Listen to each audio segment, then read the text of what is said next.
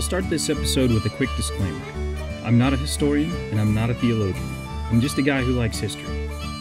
And here in the American Midwest, St. Patrick's Day has always been one of the weirder holidays to me. It comes off as sort of a negative stereotype drunk Irish Catholic day. But pretty much everyone's happy about it. And even if you're not Catholic, or heck, Christian at all for that matter, you're supposed to decorate with the color green. Especially shamrocks. And you need to wear green or you'll get pinched. And you probably ought to have some green beer as you watch college basketball. That's just what we do. And in many, if not most places, there will also be some sort of parade downtown with a theme of St. Paddy's Day and some Celtic music. It might be one of the best examples of cultural Christianity that you could observe. Because as I already mentioned once, you don't need to be Irish or Catholic or Orthodox or even Christian at all to be influenced by the day in some capacity. Which is strange, really, because most of the Protestant churches, which make up most churches in America, don't generally recognize saints, if at all, and at least nothing like the way the Catholic Church does. And aside from a few places around the country, there's probably not a lot of real, genuine Irish accents floating around. So what's the deal? Who was Patrick? What's he got to do with shamrocks, green beer, Ireland, and Christianity? The legends most people, including myself, are probably familiar with, in short form, go something like this. Patrick had climbed to the top of a hill and fasted for 40 days. A mass of snakes had gathered near the mount and were threatening and menacing Patrick. At the end of the 40 days, Patrick came down from the hill, and along with his iconic staff, he chased all the snakes out to the Irish Sea, where they drowned, and afterwards, there were no more snakes in Ireland. About the same time this story appeared, we also get the first appearance of the now famous shamrock. Patrick supposedly used the shamrock while preaching to some Celtic tribesmen. The 3 leaves were used to demonstrate the three-in-one nature of the Trinity, the Father, the Son, and the Holy Spirit, as 3 separate but unified entities. In another story, a Celtic warrior falls in love with a Celtic goddess. He lives with her in a land of eternal youth. After a few centuries, though, he gets homesick. But the goddess only lets him leave under the condition that he never set foot in Ireland. Having to remain on horseback, he returns to Ireland. And he's even more depressed once he gets there, because everyone he knew and loved was gone. He ends up leaving his horse to help a man push a stone, and when he touches the ground, he starts aging rapidly. It just so happens that Patrick is walking by about the same time, and then they start debating whose faith is more true, as the Celt slowly withers away and dies. The cross Patrick is usually seen with, either a cross with a circle or a circle around the center of a cross, is also said to be an attempt by Patrick to influence the Celts by using symbols that they liked, such as the circle, alongside the symbol of the cross. But as with a lot of stories from that time period, what's fact and what's myth? The stories above are, of course, the myth or legend of St. Patrick, but they're very rich in symbolism. For example, Patrick's 40 days on the mountain mirrors Jesus' 40 days in the desert that culminate in his temptation by Satan. Patrick's story, of course, ending with the snakes, which is, of course, one of Satan's forms. The snakes are doing double duty in this story too, likely representing the Celtic druid priests that ultimately disappeared from the island. Really, you could even tie this into the symbology of St. George and the dragon too, which might be more relevant to this story than you think, given the time that Patrick actually lived. But the reason there are no snakes in Ireland probably has more to do with the fact that Ireland was once mostly a frozen glacier, and when the glacier left, it became an island. A cold, wet island, and snakes just never really had a chance to move in unless someone brought them over in a box. The shamrock, of course, is probably the most iconic symbol of St. Paddy's Day, and of course one of Irish culture in general. So where do we get that from, and what's it got to do with Patrick? In 1681, over 1200 years after the life of Patrick, a man named Thomas Dinelly wrote that the shamrock was adopted as a custom by some Irish people and worn as a sort of badge of pride in remembrance of Patrick on a day in early spring. He even goes on to note the party atmosphere and drunkenness on that day as well, which involved putting the shamrock in the beer or whiskey and drinking it. But the first written record of Patrick actually using the shamrock as a teaching tool doesn't appear until 40 years later, well into the 1700s. Though, if people were actively associating with the shamrock with Patrick, it might not be too far-fetched to think that it actually happened. After all, Easter eggs are a Christian tradition too, but they have nothing to do with the Bible. But we'll tackle that in some other episode. The story of Patrick and the aging Celtic man married to a goddess also doesn't appear until well after Patrick's time, and it's a pretty straightforward display of the old Celtic pagans dying off in the face of Christianity. And the story of the cross, well, is just plain inaccurate. The Celts had crosses of their own, well before the Christian cross even, and they used them all the time, so a cross is not complicated or an innovative symbol. So who was this guy? What's with all the stories, and how did St. Patrick's Day become something of an Irish heritage day somewhat akin to the American 4th of July? Strange indeed. And did I mention that Patrick wasn't even Irish? Well, it turns out, Patrick's real story isn't all that hard to find. Not to say that there's no missing details, but we still have some stuff attributed to the guy and a couple of letters. One of them is a book that he wrote about himself called Confession, or, if you look for it today, you'll find it under Confessions of St. Patrick, translated from Latin. Latin, of course, was the educated and official language of the Roman Empire in Britain, where Patrick was born. This book is sort of an autobiography or memoir of sorts, and there's a handful of great, more modern interpretations of his story as well, that fill out a lot of the cultural details surrounding the time and place that Patrick lived. One of my favorites was St. Patrick of Ireland by Philip Freeman. The whole context thing is incredibly important. I think especially when we look at guys whose legends are so far removed from the time that the person themselves existed. And the church occupied a very different place in the world by the time those legends came around. St. Patrick's tomb is still around too. You can visit it, and some relics that were supposedly removed from his tomb at some point in antiquity are still on display, including a tooth from St. Patrick that's encased in some kind of shrine. So as I mentioned earlier, Patrick wasn't even Irish. Maybe you knew that, maybe you didn't, but I didn't. It was a surprise to me. He was actually born in Britain, which was then part of the Roman Empire, and he was born into a noble family, around the year 386 AD. His father, Calpurnicus, was a Roman decurion and a deacon in the church, very much a Roman citizen. In fact, given his noble status, it's possible that Patrick's father even took part in some earlier Roman campaigns against the tribes in Britain, including ones of Irish origin. We're also barely, if even a single generation, removed from Constantine the Great, proclaiming tolerance of Christianity in the Roman Empire. The Bible was also still fairly new as a formal compilation, and books and information didn't proliferate like they did today, so we're very much still in an oral message-dominated landscape. And in this landscape, there's also loads of prominent religions throughout the world, and perhaps especially in Britain even. You still have a lot of Roman religion, the Celtic religions are in full force, and possibly even things like Mithraism and whatever else might have been crawling around at the time. Rome was in a state of civil war. About this time, Magnus Maximus would kill Gratian and take control of the Western Empire. In the backdrop of all the political upheaval is religious upheaval as well, with Christians and pagans taking turns having the upper hand and blaming the other group for all the problems of society. This sort of turmoil, along with many other long-running problems, would eventually lead to the fall of the Roman Empire altogether. This was very far from a peaceful time, and far from what we see today, where just one or maybe two religions will dominate any given area.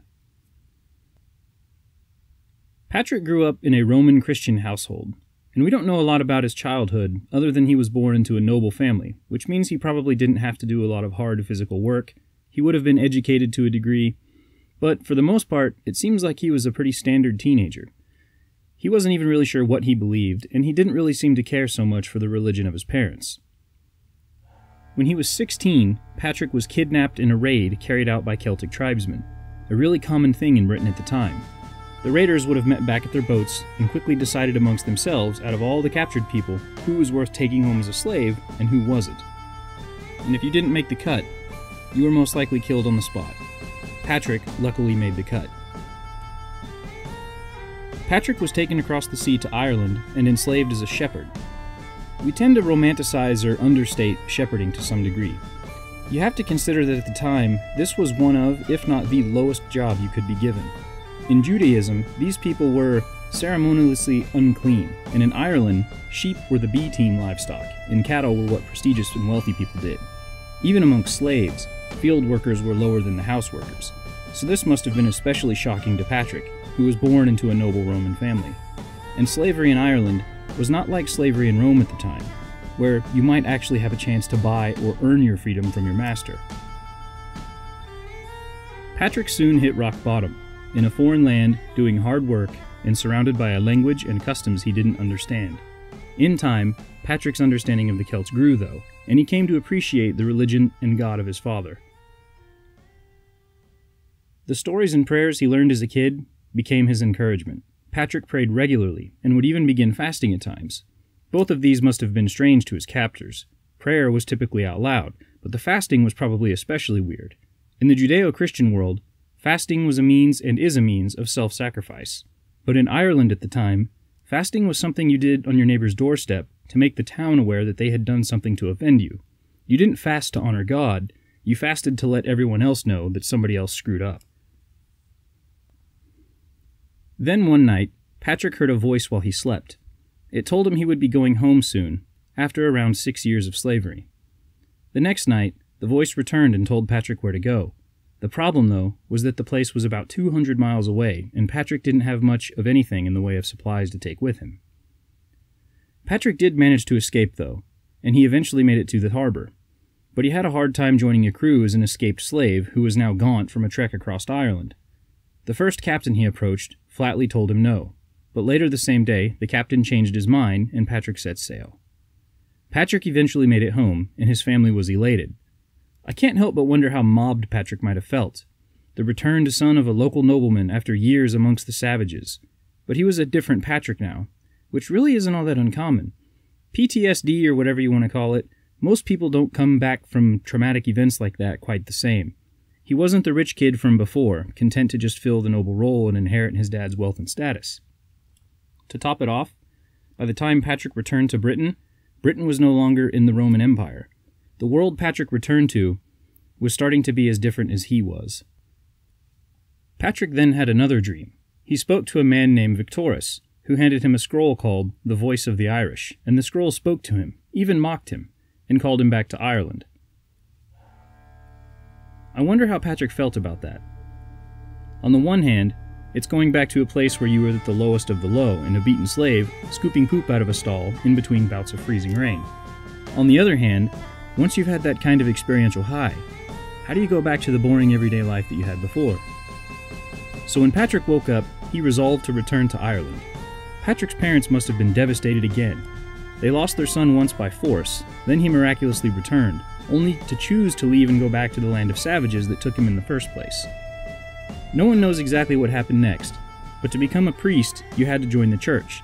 So the thinking is that Patrick did just that and spent the next few years doing what was required to accomplish that. But when his time in Ireland started is still a bit of a mystery. One likely scenario has him arriving with a contemporary bishop named Palladius, who we know arrived in Ireland as ordered by Pope Celestine in the 420s AD. Bishops weren't dispatched as missionaries, so it implies that there was already some kind of Christian community in Ireland. Palladius' time in Ireland is a bit of a mixed bag, but some of that might have to do with the legacy of Patrick that would come after. Patrick had a very strong sense of mission, and while there's not a lot of details, he's said to have really pushed out into rural areas of Ireland where the pagan beliefs were the strongest, and he had a particularly affinity for slaves, himself having been one. One of the few remaining works we have from St. Patrick addresses slavery in particular. It is called Letter to the Soldiers of Coroticus. Coroticus being a sort of 5th century warlord king. In it, Patrick compares the marauding soldiers to demons. He makes an allusion to slavery being a fate worse than death, and calls on the people of the area to not welcome or eat with anyone who holds to those ideas. He continues scolding them throughout the letter, but in the end, brings it back to them still having a chance for redemption and salvation if they abandon their wicked ways. A defining characteristic of Patrick was that he did not see himself as a theologian, but as a laborer. Doing his work for others was what mattered to him. But he was well aware of where he was and who he was dealing with. Patrick was up against plenty of resistance. The Celtic culture and traditions were still very much alive and dominant in some areas. Patrick himself writes about having to do work with and around the Celts, and even if they get along at times, they would still view Patrick as a threat to their society and attempt to capture him and kill him. Patrick spread his message one tribal king at a time. If you can change the king, you can change the whole tribe, was the thinking. But it wasn't a resounding success. Some groups converted, but many did not. Celtic societies tended to have very rigid hierarchies, whereas Patrick's Christianity viewed people as equals. This would be tremendously upsetting, as you're now putting the lower class in the same playing field as the elite and telling those kings that they're not really in control. In the backdrop of all this is that Patrick probably met some resistance within the official church, too. Ireland was a place where the church hadn't really had a lot of success yet, and Patrick was not very good at Latin, which was not just the church's main language at the time, but the language of educated society. The quote-unquote academic pedigree might have held more weight than the actual ability or experience of Patrick. So, here was this relatively young man going to one of the hardest places in the world and managing to get results. This must have been offensive to some people in the upper echelons. There's more there too. In his sort of book Confessions, Patrick says openly that he used church money to bribe Celtic kings and their sons so that he could travel across their lands to reach other tribes. Rather than using the money to build churches in towns or doing whatever else the church did in more populated areas, Patrick felt it was more important to simply spread the Gospels as far as he could. Now, if you are the by-the-book bishop elite type, how do you respond to this kind of rule breaker?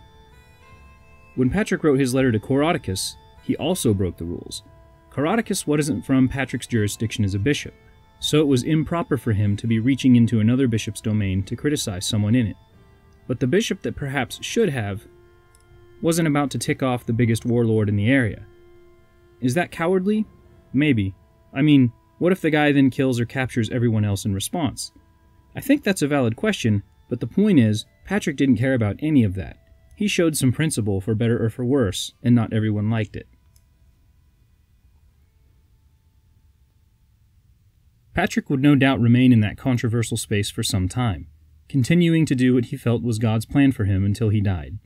His death is a bit of a mystery. No one knows exactly how or when he died, but it is believed to have taken place sometime between 460 AD and 493 AD. So Patrick didn't convert all of Ireland to Christianity, and in some areas, Celtic traditions were virtually as strong as they were when he was alive, but he had planted seeds for the transformation of the entire island. As I mentioned in the beginning, much of the legend of St. Patrick is medieval storytelling at its finest, from over 1,000 years later. In some ways, they're a testament to those seeds Patrick planted, as they grew into something larger than perhaps even he could have anticipated, and the memory of him became so powerful that it inspired people long after his death. The stories about the snakes and the shamrocks, it's all well and fun, and those stories aren't without meaning, but it's kind of a shame, because what we have in Patrick's true life story is no less dramatic. It's the story of a young man who found himself in a hard time, and afterwards set out to accomplish something in spite of his past troubles. Even in the religious context, I think his story is still chock full of similarities to other stories that are in the Bible. For example, I couldn't help but think about the conversion of Paul when reading some of Patrick's story. Paul is of course not a Christian at the time until Jesus appears to him and changes his life forever. When the voice leads Patrick to escape slavery, he also ultimately becomes a missionary. There is also the imagery of the shepherd, which is used frequently in the Bible, and Patrick is often depicted with a shepherd's crook. And of course, he was famous or infamous for wandering to the edges of what was considered the habitable world, searching for lost souls, rather than hanging out at the temple. He was a bit of a rebel too, challenging the religious orders of the day, both Christian and pagan. The legends don't need to be made up to reinforce who Patrick was. So Patrick is of course the patron saint of Ireland, and the shamrock has become an almost universal symbol for his feast day, whether it's historically accurate or not. St. Patrick's Day became the official feast day in the Catholic Church in the 1600s. Even if you aren't a Christian, or religious at all for that matter, you'll no doubt see green clothes and shamrocks all over the place. And, on more than a few social media posts, green beer. But maybe, just maybe, you'll also think about the life of the real St. Patrick too.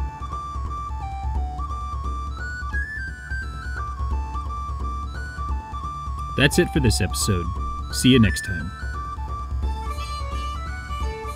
The music in this episode, in order of occurrence: Fiddles McGinty, Gregorian Chant, Avengin B, Hidden Past, Moorland, by Kevin MacLeod, and available at incompetech.com.